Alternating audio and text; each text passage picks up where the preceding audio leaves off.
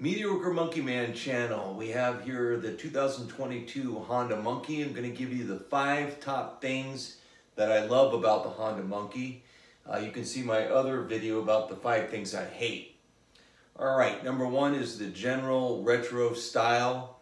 You can't beat it. I love the way this looks. You know, they have the DAX coming out next year, but honestly I prefer the look of the Monkey over the DAX. So the general look, that's number 1. Number 2, this year, instead of white and a general color like red or blue, we have silver, and it's like a glittery silver. It's a really nice silver, and it's really grown on me. I really like the silver base coat here. And I love the yellow. I think the yellow is pretty neat looking. So, but they've had that available in other years. So the main thing is that now they have silver and yellow instead of white and yellow, and they reversed it. They flipped it over, and I think it looks pretty darn good. Oh, the number 3, and this has always been the case, is the seat. As far as a motorcycle, you're just not going to get a more comfortable seat than this. It just doesn't exist. I love this seat. I've seen people change the seat, make it look like a cafe racer style, which is cool looking. But I would never mess with this seat. It just is so comfortable. And I think it's a large part of why this bike is so fun to ride.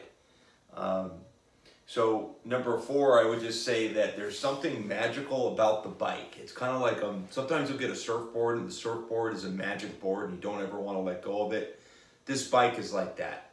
I can't really explain why it is. It is so fun to ride, but it is an absolute pleasure. And I've had many bikes over the years. Softail Deluxe Harley. I've had a custom board track racer Harley that I had specially built. I had a Ural, which, you know, not fun to drive, but it was cool looking. And I had an 883. I had a BMW R55. I've had a lot of bikes, and this is by far the most fun to ride. It is just fun. It is so fun. It's changed the way I look at riding. I'm really looking forward to taking this out on the trails. Okay, number 5.